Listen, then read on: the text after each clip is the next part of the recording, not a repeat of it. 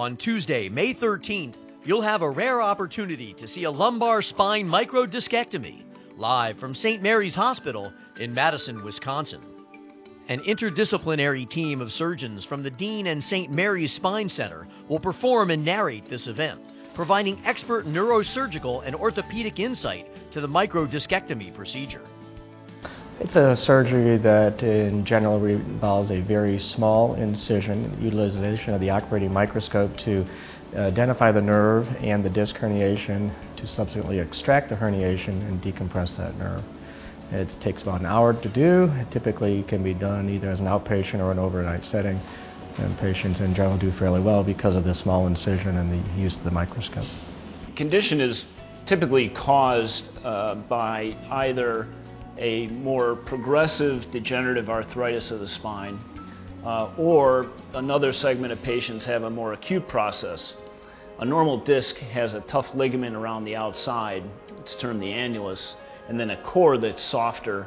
It's the consistency of a cooked crab or lobster meat, and in the more acute situations, some of that softer material can break through the containing ligament and compress a nerve within the spinal canal. Fundamentally, if you think of the disc as a pillow with a casing and a stuffing, there's a tear in that casing of the disc, and some of the stuffing has escaped outside of the casing.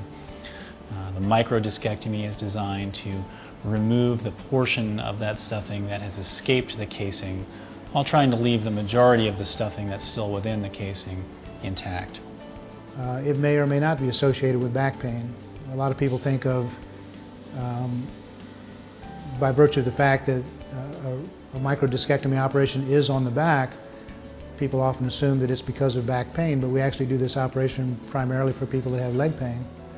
There are a few patients that are going to have weakness of an extremity, in this case a leg or a foot, that prompts the operation to create more space or to relieve the pressure on the nerve that goes to that muscle group.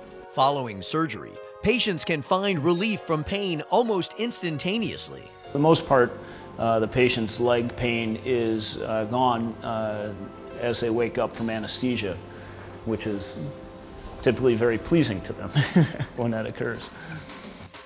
OR Live makes it easy for you to learn more. Just click on the Request Information button on your webcast screen and open the door to informed medical care. Join us on Tuesday, May 13th at 4 p.m. Central Time for a lumbar spine microdiscectomy from St. Mary's Hospital in Madison, Wisconsin.